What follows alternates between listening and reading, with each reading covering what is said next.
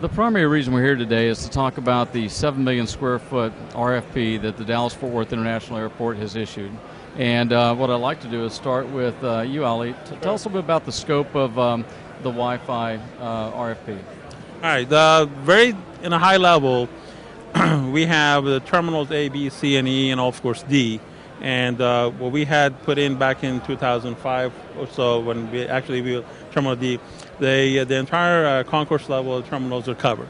We have Wi-Fi throughout, including Grand Hyatt, as far as the rooms and also the lobby areas. So what we're trying to do basically is to replace all that system. Of course, it's got to be upgraded, new hardware, new solution. And based on that, we're trying to kind of have a capability to be able to deliver some of the rich content that in the past we have not been able to do that. Of course, with some of the new technologies as far as the location-based services and whatnot, to be accommodating those type of areas. So the scope itself at high level is the replacement, taking advantage of new features, functions that we're collectively going to be designing. And as far as the timeline, we're looking at next year. Early next year will be a contract in place, and there will be a transition period for that system, of course, because right now we're processing passengers' access, public access, go through those. So in a way, we're looking next year for the project to start and basically replacing all the hardware that is there. And how long will it take once you start to actually complete the implementation? Well, last time we did this, it took us about almost a year to complete the task.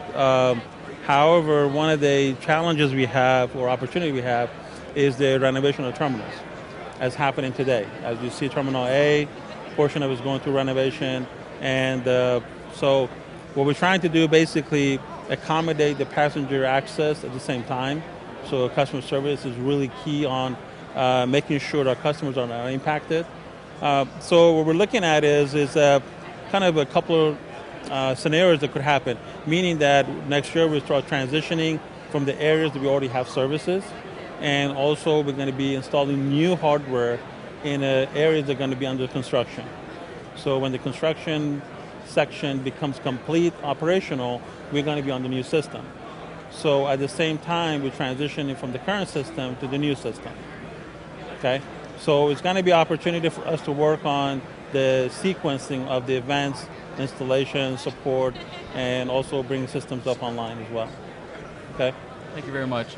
John, you're responsible for the digital messaging and content. Can you tell us a little bit about the scope of your aspect of the RFP? Sure.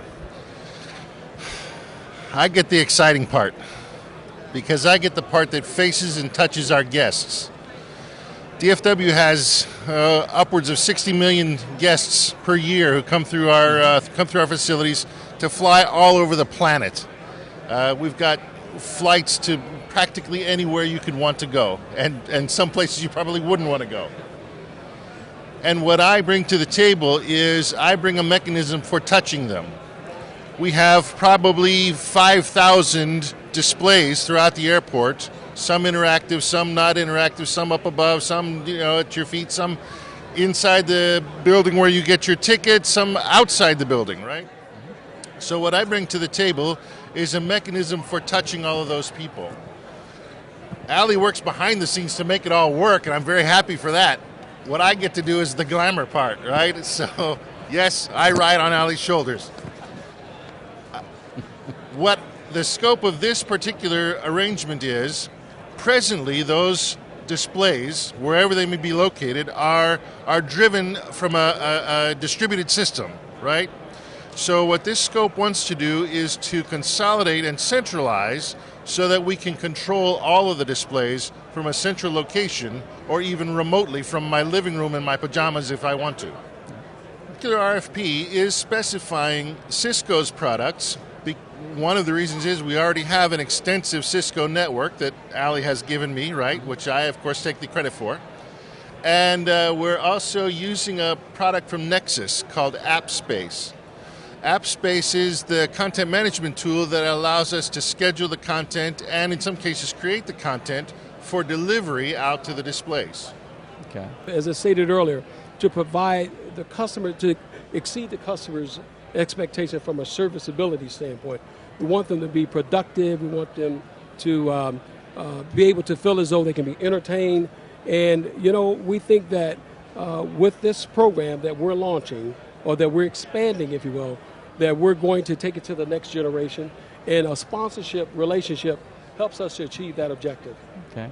What types of people have been invited to participate, or if there's somebody who's heard about it and is interested in participating in the RFP, how would they go about contacting you? Who would they contact? Well, actually, Jeff, they can get information on our website at www.dfwairport.com/opportunities. The RFP was actually released on September the 27th. To Ali's point, our pre-proposal conference is going to be held October the 14th. November the 18th is when the proposals are due back to DFW. Well, gentlemen, we are so excited about having the Dallas-Fort Worth Airport here at the Wireless Infrastructure Show. This is a type of application that the wireless industry has been talking about for a long time. For true customer satisfaction, you have to have quality infrastructure. And I know personally I spend a lot of time on airports, in airplanes, and it gets really frustrating when you can't get to the internet these days. And I'm just delighted you're here with RCR and the Wireless Infrastructure Show.